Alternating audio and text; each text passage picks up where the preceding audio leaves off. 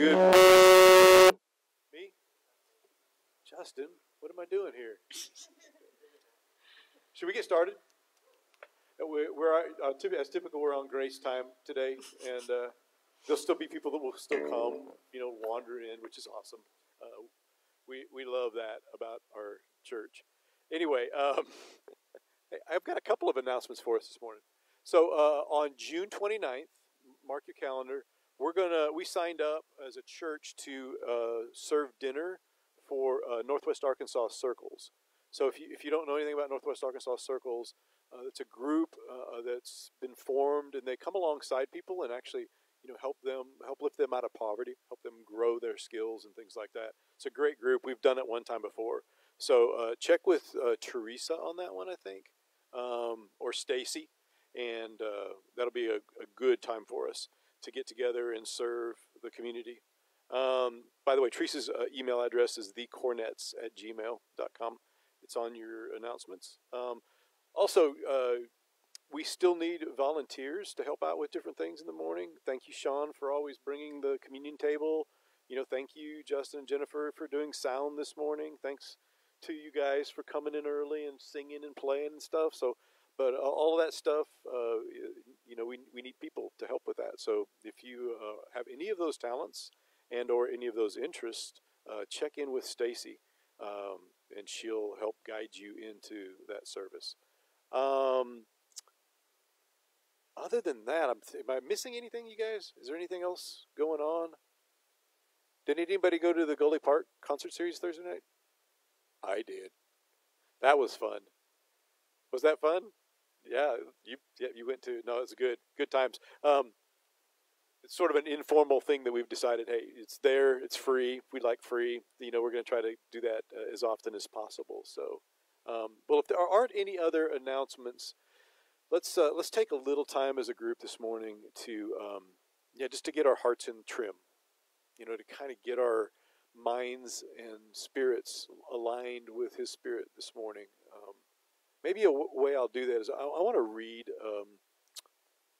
If you've never read any of Fred Pratt Green's stuff, he always just has such a rich theology to his poetry.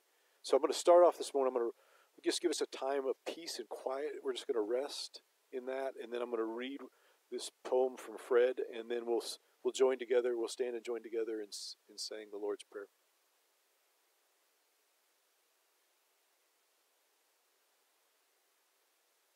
So just relax and just rest your mind. Just take a deep breath or two.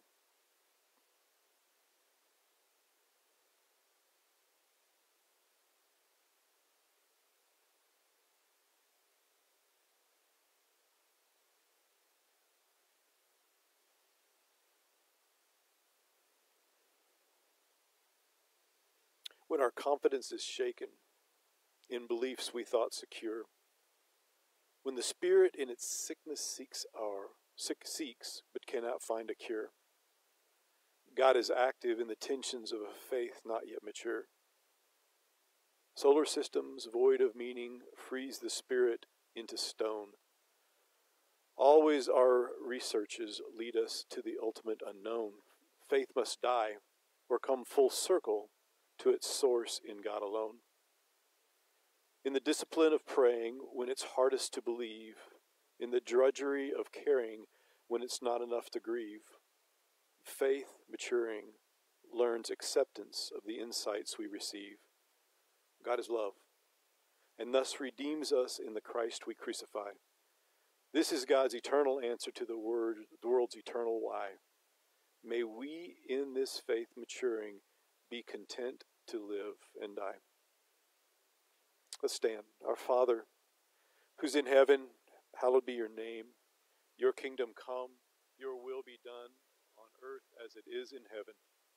Give us this day our daily bread, and forgive us our sins as we forgive those who sinned against us. And lead us not in temptation, but deliver us from evil. For yours is the kingdom and the power and the glory forever.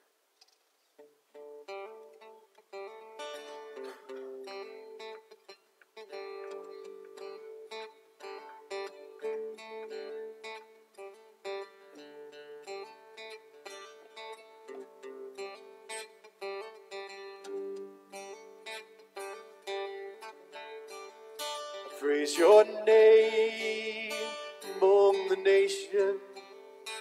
Praise your name with all my heart. Join my voice with all creation. You praise for who you are. Let's sing that again. Praise your name among the nations. Praise your name with all my heart. Join my voice with all creation, giving you praise for who you are. And the rocks will not cry out before me, and I will ever sing your praise. The blessings you have poured out on me, and everything, Lord, you give me everything more. I praise your name among the nations. I praise your name with all my heart. Join my voice with all creation, giving you praise for who you are. And the rocks will not cry out before me, and I will ever sing your praise. Blessings you have poured out on me, and everything, Lord, you give me everything and more.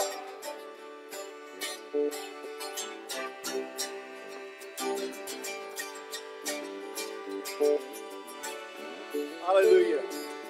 Hallelujah. Hallelujah.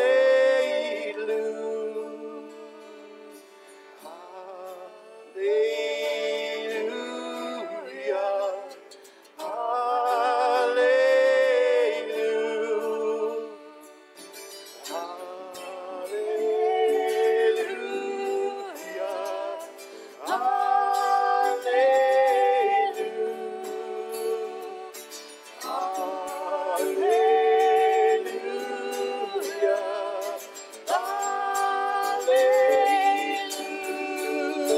Praise your name among the nations. Praise your name with all my heart. Join my voice with all creation, giving you praise for who you are. I praise your name among the nations. I praise your name with all my heart. I join my voice with all creation, giving you praise for who you are. Amen.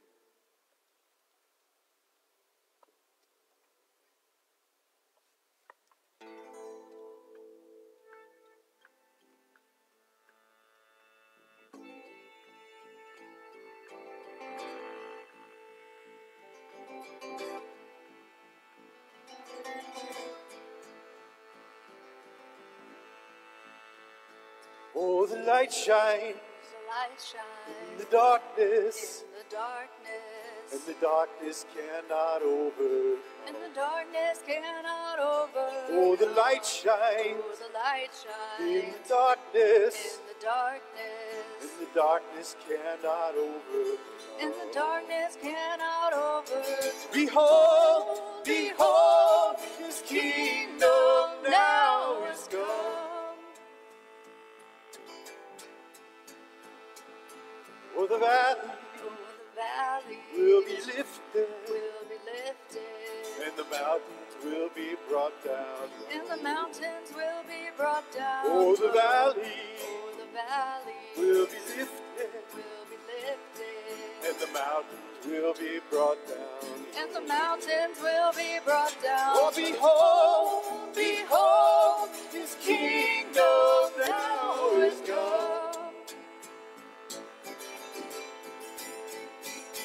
Behold, behold, his kingdom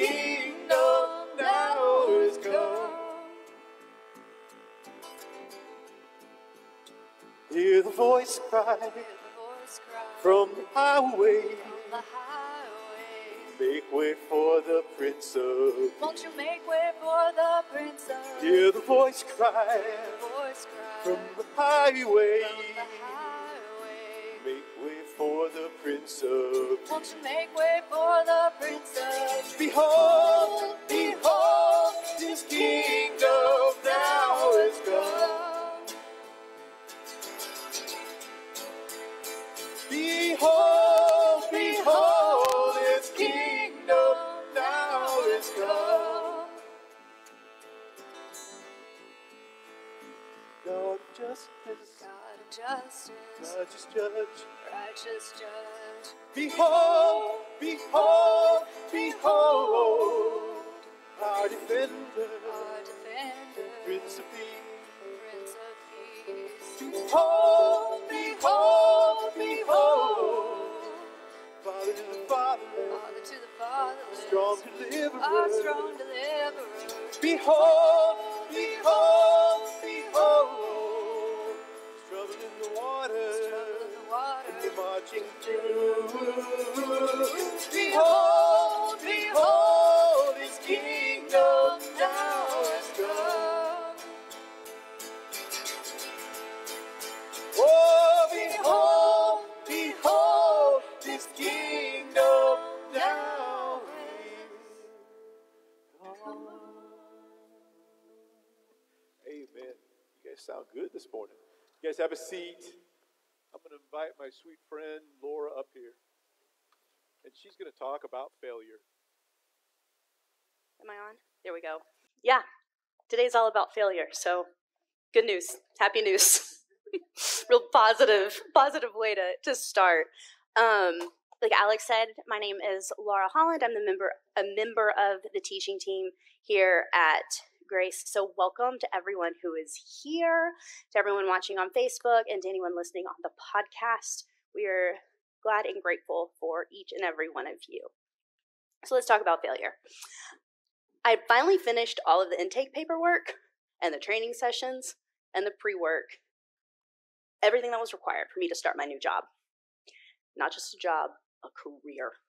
And like most people, I was newly entering the workforce, and so I was really excited about the change that I was going to make and like how my perspective was going to really like move the needle. It was going to be a really big deal that I was going to bring in. I was really hopeful, and I wanted to make a positive impact. So really, in short, being someone who's a recovering perfectionist, who has a tendency towards some positivity, both for myself and others, I was on the precipice of something new that was really exciting. And then I entered my office space for the first time.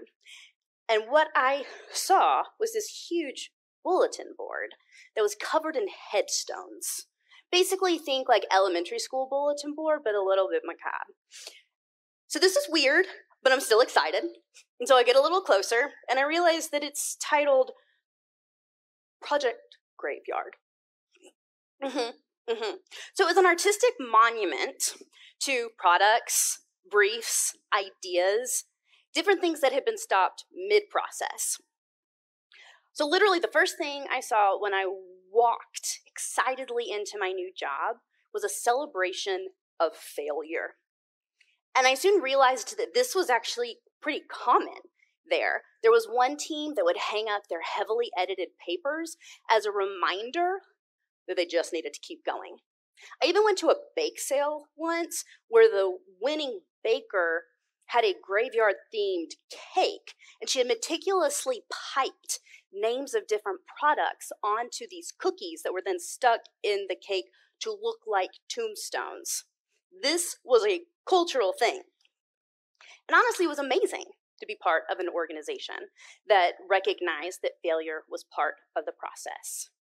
And they didn't just recognize that it was part of the process, they reveled in it. It did take a little bit of getting used to, and when it was my product or idea that was being hung up on the product graveyard bulletin board, I needed some help. I didn't love it, but once I did embrace it, it was freeing. It was really freeing because the focus was on the trying, The focus was on getting out there and attempting something, not on success. Success was really nice.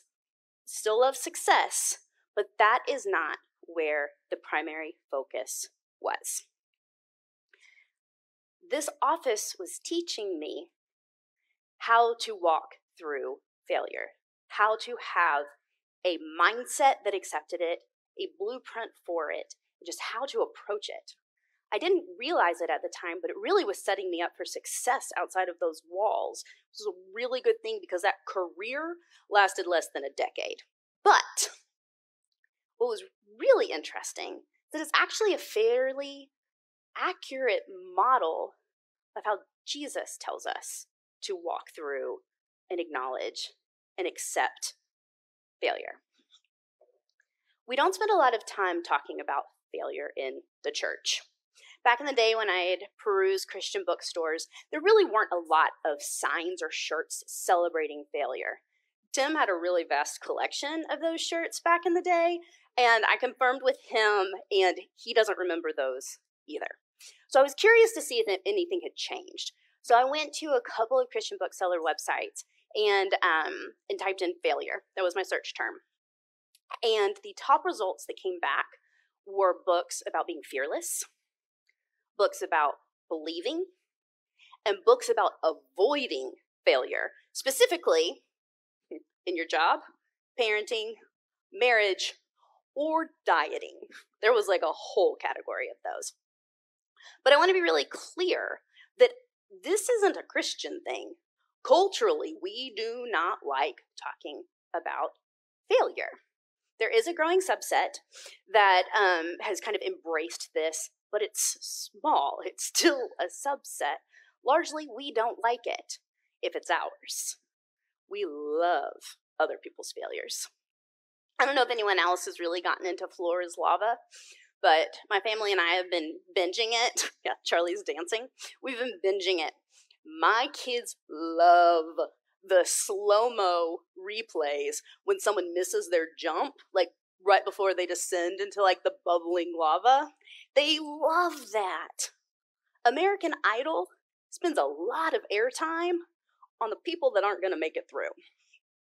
Even sports highlights spend more time talking about, maybe not more time, but they do highlight missed catches, fumbles, interceptions. And when I Googled failure, almost every result had the term epic right next to it. So we don't want just failure, we want big failure. Which then backtracks.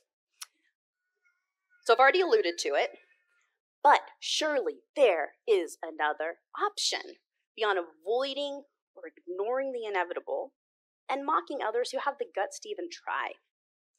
And I'm not talking about a middle ground here, and I don't think that's what Jesus is advocating for either. So as we'll see in our reading this week in Mark 6, Jesus doesn't personally avoid situations where failure is possible. He doesn't ignore the chance of it for his disciples, and he certainly doesn't mock them. Instead, he provides a framework for response that I submit is worth us considering for ourselves today. So, Mark 6, 1 through 13.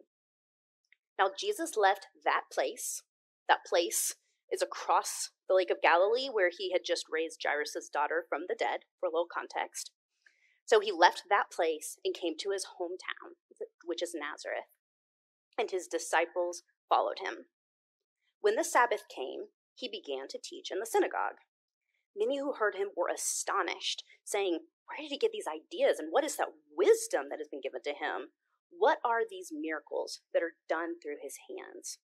Isn't he the carpenter, the son of Mary, and brother of James, Joseph, Judas, and Simon? Aren't his sisters here with us?" And so they took offense at him. Then Jesus said to them, "A prophet is not without honor, except in his hometown and among his relatives and in his own house." He was not able to do a miracle there, except to lay his hands on a few sick people and heal them. And he was amazed because of their unbelief. Then he went around among the villages and taught. Jesus called the 12 and began to send them out 2 by 2. He gave them authority over the unclean spirits. He instructed them to take nothing for the journey except a staff, no bread, no bag, no money in their belts, and to put on sandals, but not to wear 2 tunics. He said to them, "Whenever you enter a house, stay there until you leave the area. If a place will not welcome you or listen to you as you go out from there, shake the dust off your feet as a testimony against them." So they went out and preached that all should repent. They cast out many demons and anointed many sick people with olive oil and healed them. So my daughter Charlie, in kindergarten this year, learned some of the basics about how to talk about different elements that make up a story. So if we were to chart the highs and the lows in this story that we just read, we basically have a mountain range. It's just up and then down, up and then down. And if we're to look at the themes, we have vulnerability, effort, rejection, failure, and then perseverance. So big picture, we're shown that rejection after putting ourselves out there can lead to grieving. We learn that failure is part of trying, and that perseverance, defined as steadfastness in doing something despite difficulty or delay in achieving success, is part of the game. So last week, John discussed the story from Mark 4, where Jesus calms the storm in which the disciples are afraid. Jesus then rebukes the disciples, saying, "Do you still not have faith?" John unpacked it that the disciples' fear was not what was being addressed in that rebuke, but the fact that the disciples still aren't seeing Jesus for who Jesus is. Today's story is kind of like an act 2 of really driving this idea home, because here we see that Jesus has returned to his hometown to people who knew him, but they cannot see now who Jesus is. So in other words, their ideas about him are fixed, so they don't have a category for what they're seeing him do now. People think they know who Jesus is, so they end up getting it wrong. Tim's family motto growing up is, "It's not wrong, just different." Those in the synagogue with Jesus appear to be working with the motto, "It's wrong because it's different." Different than what we expect. Different than what we're used to. Different than what you typically do.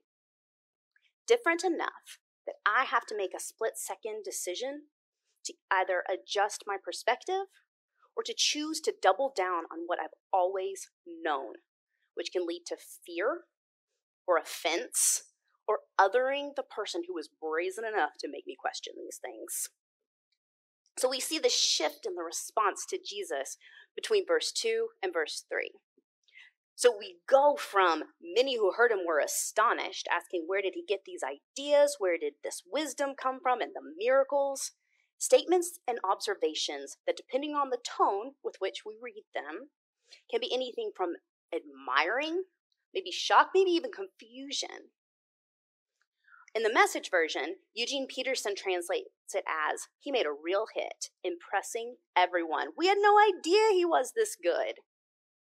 So regardless of the tone that we ascribe, the point is right now it's more observational. They are just seeing what Jesus is doing. But those observations lead them to either question what they thought they knew or to reject the truth of what they're seeing in front of them now. They go full throttle into rejection. Isn't this the carpenter? Could be read as, who does he think he is? And maybe with like an added dose of, dude's just a carpenter. Why is he going around pretending like he's been taught by some great rabbi? His dad was a carpenter. He's a carpenter. Why is he acting above his station? A station that in this time, mind you, would have been established and settled at the time of his birth. And referring to him as the son of Mary isn't like a sweet reference to the divinity surrounding his birth. No, it's like a double jab. One, they're not referring to him using the patriarchal lineage that would typically be used to refer to someone like this. And they might have been subtly talking about the unorthodox nature of his birth. So, either way, it's not meant to be kind. This is not a welcoming environment. and so they took offense to him. When they had the opportunity to choose between reconsidering, allowing Jesus to show them who he actually is, or staying stuck in their preconceived notions, insisting that they tell Jesus who he is, they choose to be offended when he is not fitting into the box that they've made for him. Going back to Eugene Peterson, he phrases it, they tripped over what little they knew about him and fell sprawling, and they never got any further. And that imagery is so good and so relatable. Because I'd imagine if we let ourselves, we can think back to a time when we tripped over the little that we knew of somebody and chose to respond with offense instead of getting back up and trying again, this time with maybe a little bit more curiosity. In our teaching team meeting this week, John really dug into the idea that Jesus, in this story and this experience, has come back to those who he knows and presumably loves. These are his family members and his neighbors. Putting ourselves into that situation, how might you feel? Because Jesus has made a point to go back and to tell them this good news. He's someone that they should know and should trust, but they don't. And we go on to read that he wasn't able to perform miracles there, the understanding being that he couldn't because of their lack of belief. If anyone's going to root for the hometown kid, shouldn't it be them? But it's not, and they didn't, and the disciples were there to witness it. So I want to be clear now that I'm moving into some spiritual imagination, so I'm not suggesting that this is gospel, but I've brought friends to my hometown before, so I can imagine Jesus hyping up his hometown to the disciples, telling about his friends and his family, and maybe even letting them in on some of those backstories from like the quirky neighbor, just things that only locals would know.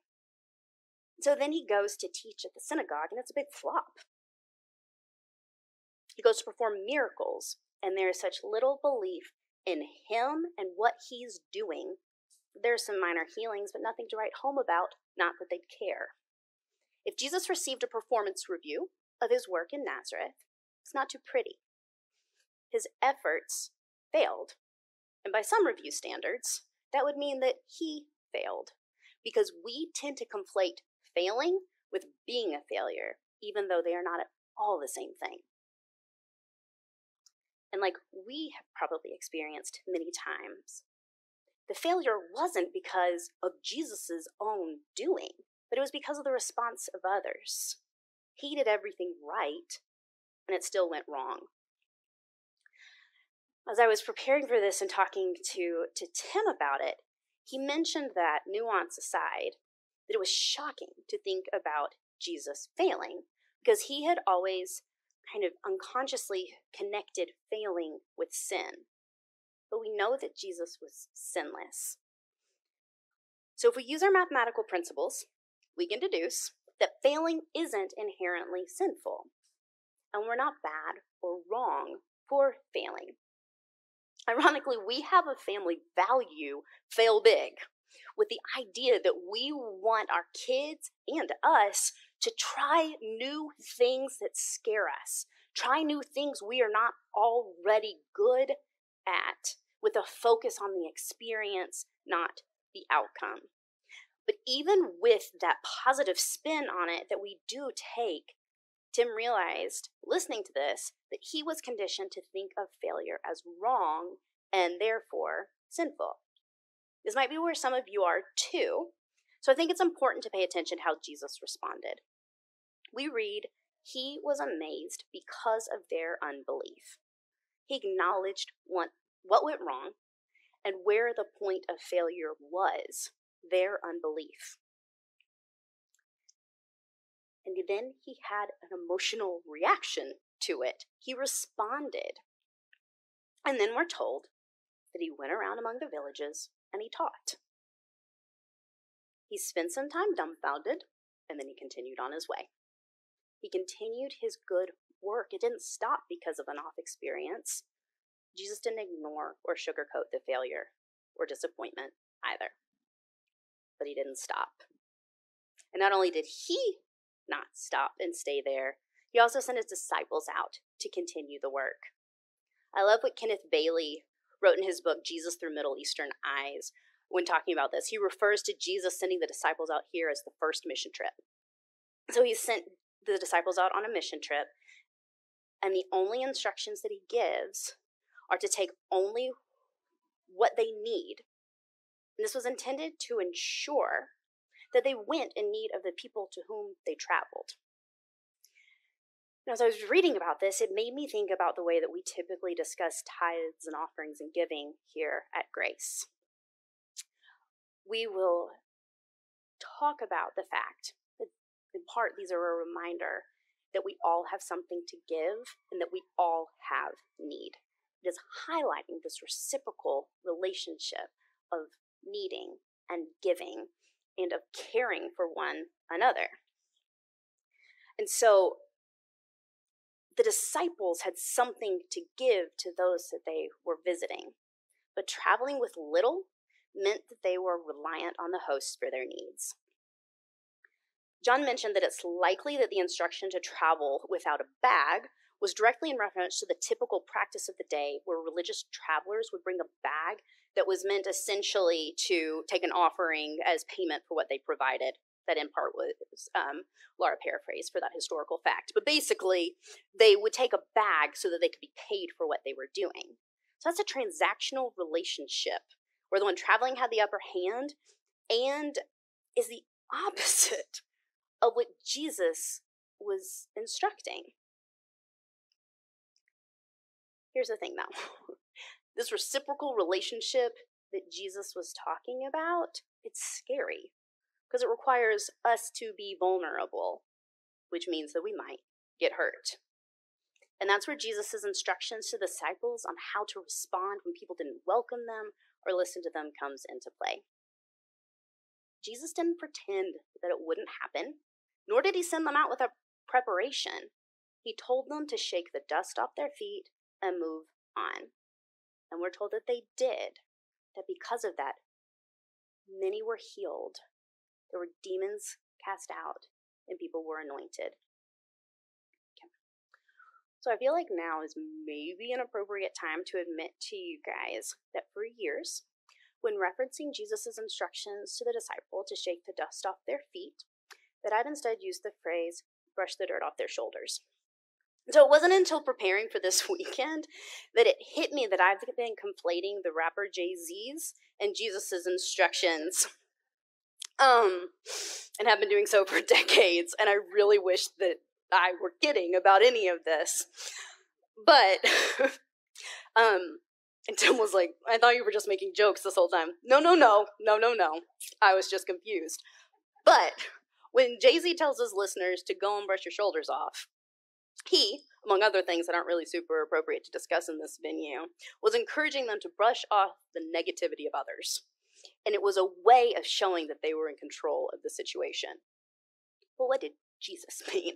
So, in preparation for this week, I read a lot of interpretations of what Jesus might have meant with the encouragement to shake the dust off their feet. Okay, so this isn't an all-inclusive list, but a few of the thoughts are, one, that Jesus and Jay-Z might actually have been talking about the same thing. That there might have been an element of just shaking the dust and brushing the dirt to just rid yourself of negativity. Like you're just moving on, you're ridding yourself of this. Another compared it to the phrase, I'm going to wash my hands of this. So you're done. You're just done. The Message translates this verse as shrug your shoulders and be on your way. It's just kind of like a bummer. Taking into account the customs of the day, we learn that when Jews are leaving Gentile cities, that they often shook the dust from their feet to demonstrate their separation from Gentile practices. So they're leaving it all, even the dust, behind. If the disciples were to practice this when leaving a Jewish town, the suggestion then is that they felt the need to show their separation from the Jews who rejected Jesus. It was a display that they were set apart, and they wanted no trace of the place on them that had rejected Jesus. One suggestion that I thought was interesting kind of builds on this last thought, and that it could also be a reference to the typical Jewish expression of grieving, where mourners would mark it by throwing dust on their head. So dust thrown on your head eventually will make its way to your feet. And so shaking the dust off, therefore, could be acknowledging that the time of grieving has been observed and is now past. So it's time to move on. This might seem like an obvious statement, but I don't want us to miss it.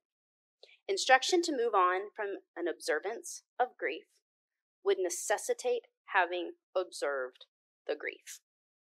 In other words, acknowledging the emotional response to being disbelieved or ignored.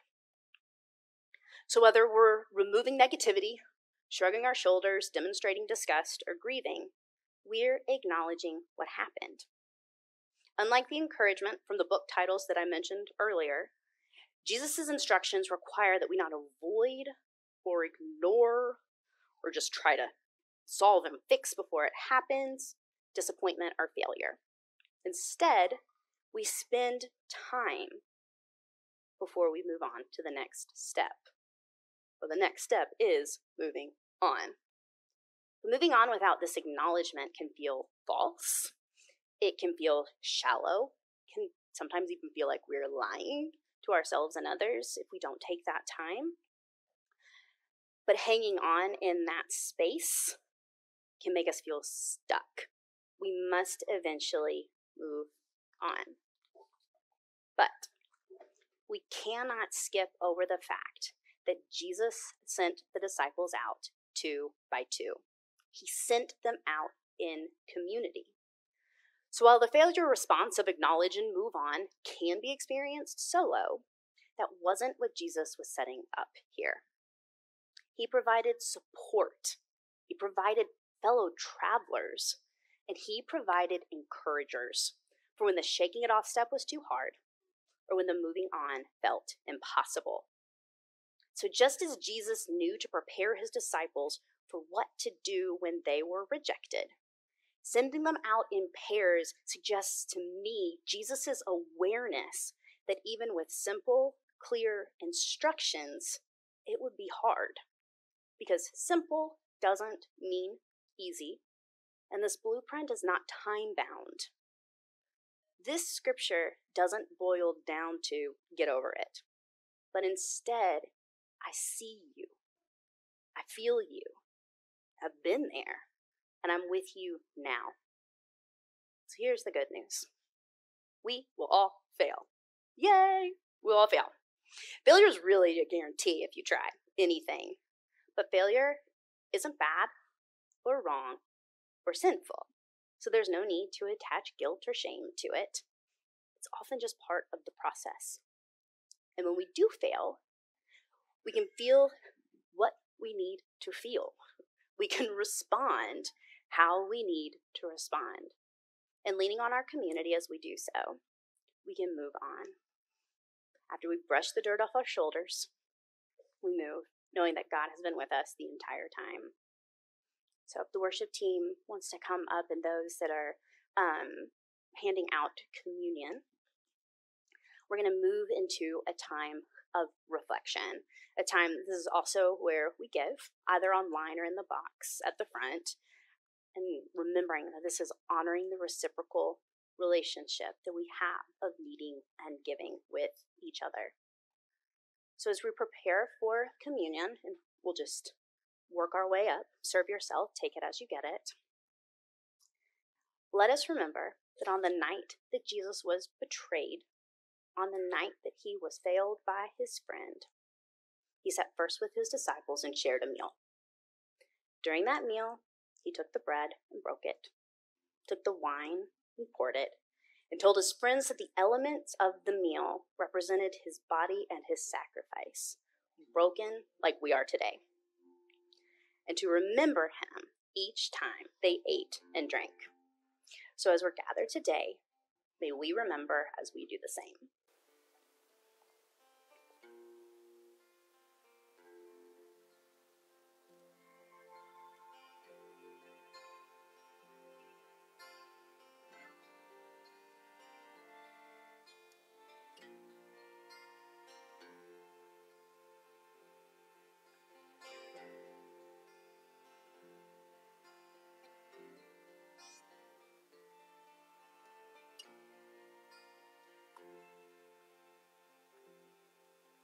You'll find me where the broken and wounded, in the spaces in between.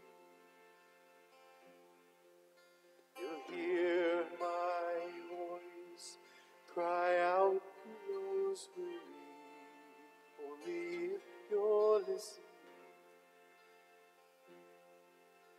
Whatever you do for the least of these, you do it unto me.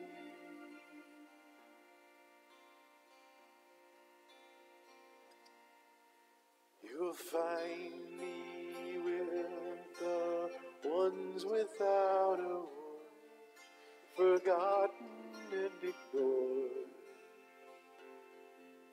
My blessing is on those who love the poor. You opened up the door. Whatever you do for the least of these, you'll do it unto me. Whatever you do for the least of these, you'll do it unto me.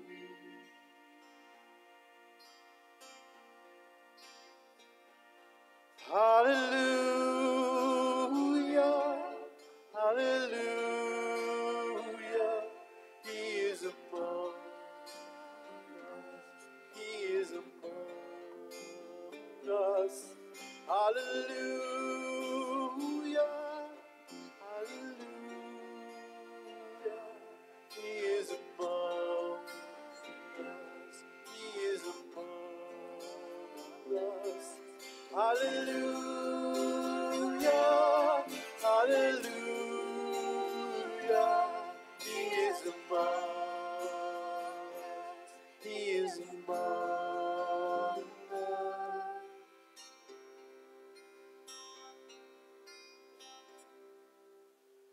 By this world we'll know the Father's love, we will know the Father's love.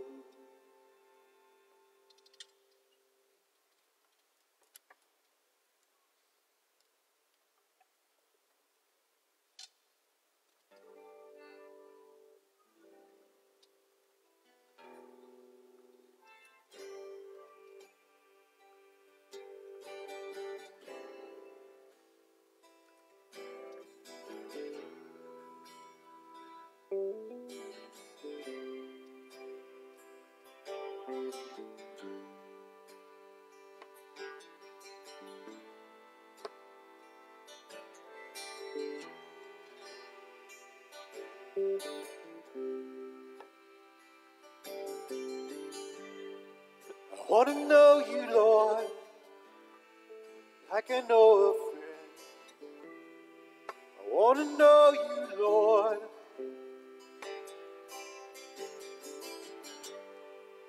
I want to know you, Lord, like I know a friend. I want to know you, Lord. I'm laying down all my religion. I'm laying down. I want to know you, Lord. I'm laying down all my religion. I'm laying down. I want to know you, Lord.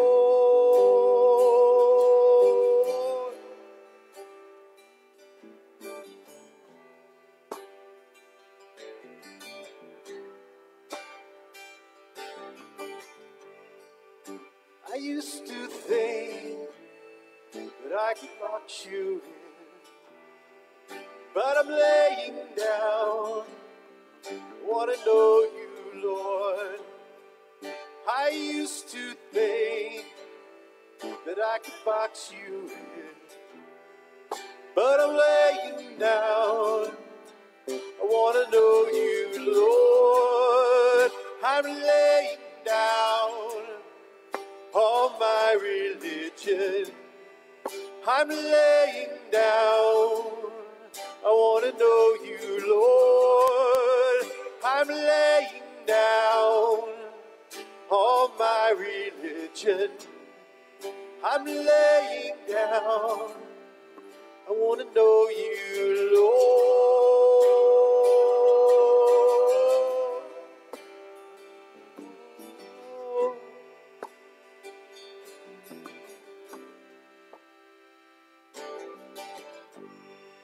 Lord, I've been told to be ashamed. Lord, I've been told I don't measure up. Lord, I've been told I'm not good enough. But you're here with me. I'm laying down all my religion. I'm laying down. I want to know you, Lord. I'm laying down all my religion. I'm laying down. I want to know you, Lord. I want to know you, Lord.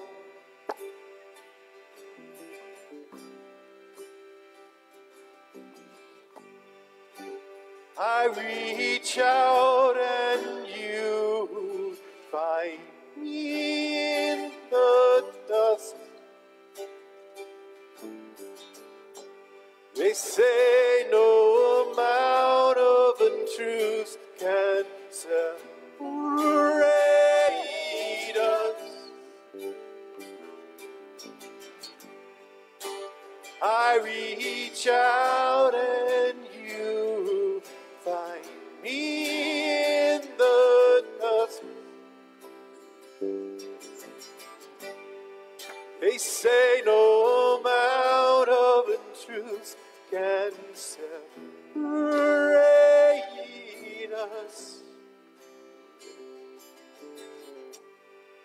I will rejoice in the simple gospel. I will rejoice in you, Lord. I will rejoice in the simple gospel. I will rejoice in you, Lord. Oh, Lord.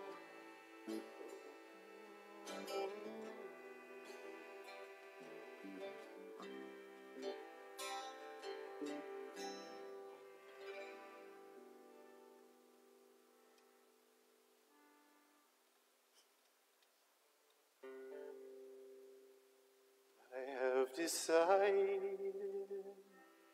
to follow Jesus. I have decided to follow Jesus. I have decided to follow Jesus. No turning back.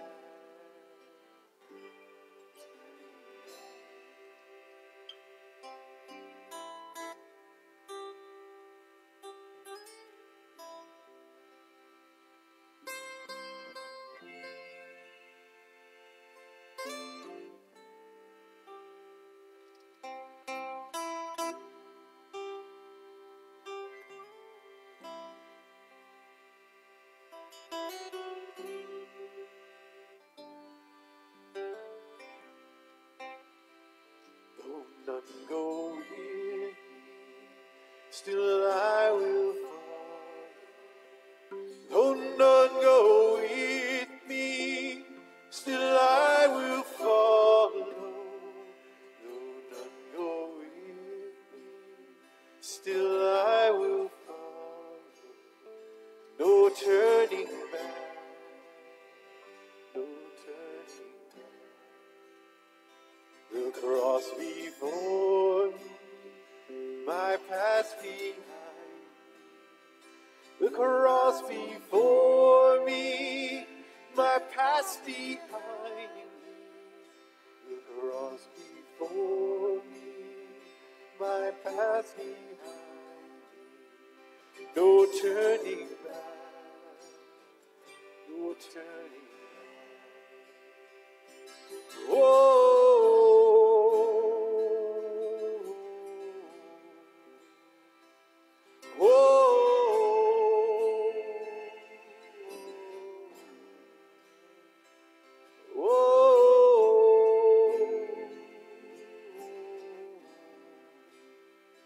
No turning back, no turning back.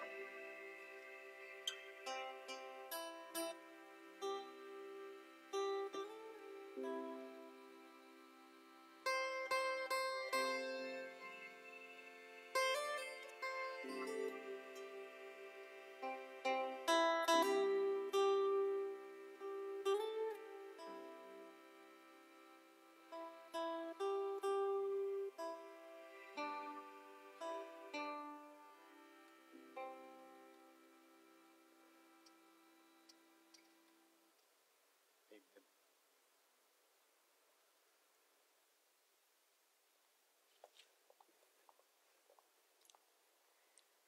Grace Church. Blessed are we when we strip away all the extra, when we see the world as it really is, broken, tender, fragile, and beautiful.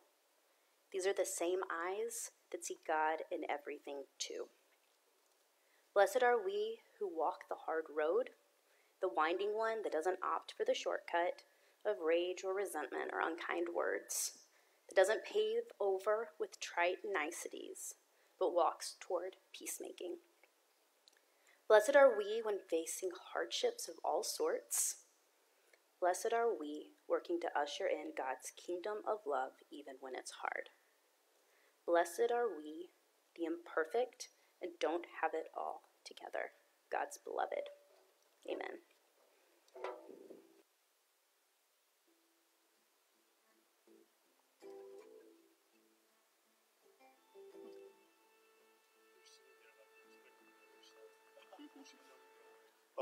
The show is over now.